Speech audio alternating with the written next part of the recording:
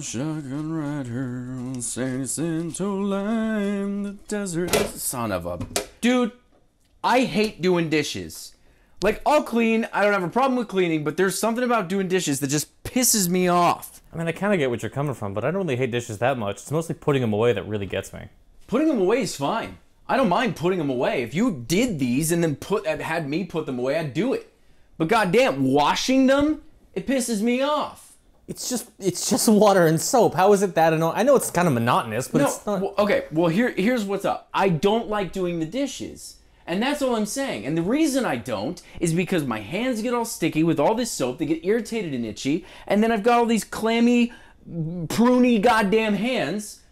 I'm just saying I don't like doing it. I mean, if it's that big a deal, we'll just go back to fucking, I don't know, paper plates and plastic cups, that kind of thing.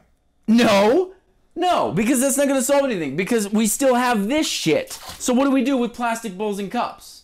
You just wash it once and then you keep it in the cupboard. Like that's. So we just hold on to these as like what, little mementos that we used to use dishes? That way you never have to clean them. I mean, if it's that big a deal. Okay, so we wash them, we just put them away, and they just end up being antiques that just sit there. I guess you just leave it around until people come over, but you use paper plates. What? It's not that big a deal. Yeah. How about this? If you want to just negate all this, how about we just throw these against the wall, smash the shit out of them, and then never use them again and just keep buying paper plates? Huh? I mean, I guess it's not that hard. It's really only your one thing to do. Whoa. Okay. First of all, I'm not saying it's difficult, okay? And secondly, my one thing that I do here, like that's it, seriously? I cleaned the goddamn bathroom not, 40 minutes ago. I water your plants. I fed the animals. All right. It's irritating. It's monotonous. I got it. That's all it. Right? Can I level with you? Yeah, what's up? I think I have autism. Dude. I don't know, man. I go through my day and I got shit rattling in my head. I feel... Okay, hang on. You don't have autism. You're either autistic or you're not. Maybe it's OCD then.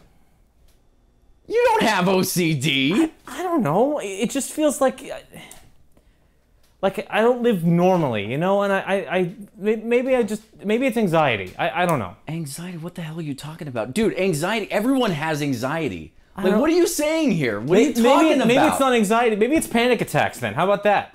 They're the byproduct of anxiety. What are you talking about here? Maybe I'm gay. Do you think I'm gay? You want to know what I think? I think society shames us for being normal. We have all these crutches and these hardships that we come up with and we lean on because we're so afraid to just be regular ass human beings. We have all these things that we've got to apologize for, when the reality is, we're all just different. All these imperfections don't matter. We make up all these problems because we're a bored society that has nothing better to do.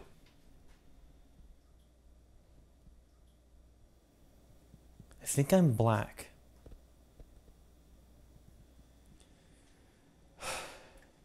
Me too. I think I'm black. Me too. I think Trevin's gay. Me too.